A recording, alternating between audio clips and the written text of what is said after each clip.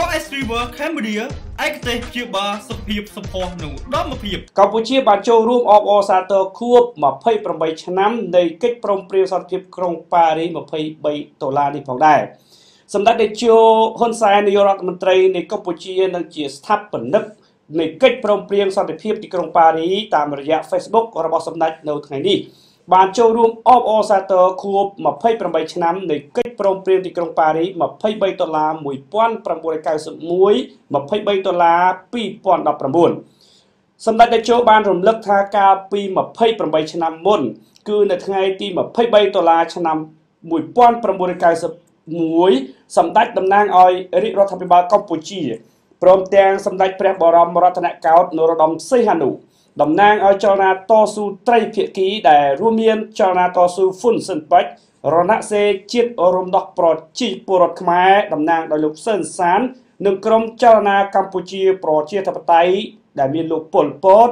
តំណាងដោយលោកខៀវសំផនបានឈាន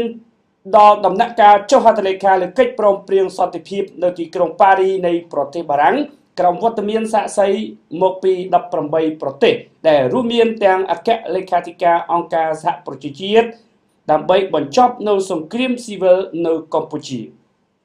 សម្ដេចតេជោបានរំលឹកផងដែរថាមុននឹងឈានដល់កិច្ចព្រមព្រៀងទីក្រុងប៉ារីស$23នេះគឺសម្ដេចបានជួបពិភាក្សាដំបូងបំផុតជាមួយនឹងអតីតព្រះមហាក្សត្រខ្មែរសម្ដេចព្រះនរោត្តមសីហនុនៅថ្ងៃទី2ខែធ្នូឆ្នាំ1987នៅឯ Fier អង់តាក់ដេណូ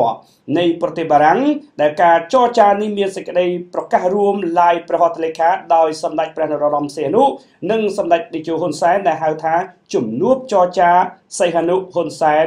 នៅ Fier អង់តាក់ដេណូថ្ងៃទី2ខែមេសាសំទោសបាទថ្ងៃទី2ដល់ថ្ងៃទី4ខែធ្នូឆ្នាំ1987បន្តមកទៀតក៏មានកិច្ចចរចាជាបន្តរវាងស៊ីហនុហ៊ុនសែនលើកទី2ដែលប្រព្រឹត្តទៅនៅថ្ងៃទី21ខែមករាឆ្នាំ1988នៅឯសាំងហ្សឺម៉ាំងអង់ឡាយនៃប្រទេសបារាំងនិងនៅទីកន្លែងផ្សេងៗមួយចំនួនសម្ដេចតេជោបានគូបញ្ជាក់ថាទោះបីជាមានកិច្ចព្រមព្រៀងសន្តិភាពប៉ារីស$23ក៏ពិតមែនប៉ុន្តែសង្គ្រាមស៊ីវិលនៅកម្ពុជានៅតែបន្តដែលបង្កដោយភាគីកម្ពុជាប្រជាធិបតេយ្យដែលហៅថាខ្មែរក្រហមក្រោយនយោបាយឈ្នះឈានរបស់សម្ដេចតេជោគឺបានបញ្ចប់សង្គ្រាមស៊ីវិលទាំងស្រុងនៅឆ្នាំ1998ដែលកម្ពុជាទូទាំងប្រទេសបានទទួលស្គាល់នូវសន្តិភាពពេញលេញសម្បូរសប្បាយរហូតដល់សប្តាហ៍ថ្ងៃសម្ដេចតេជោបានជូនពរដល់ជនរួមជាតិឲ្យជួបតែសេចក្តីសុខនិងសំណាងល្អគ្រប់គ្នានៅក្នុងថ្ងៃខួប28ឆ្នាំនៃកិច្ចព្រមព្រៀងក្រុងប៉ារីសនេះ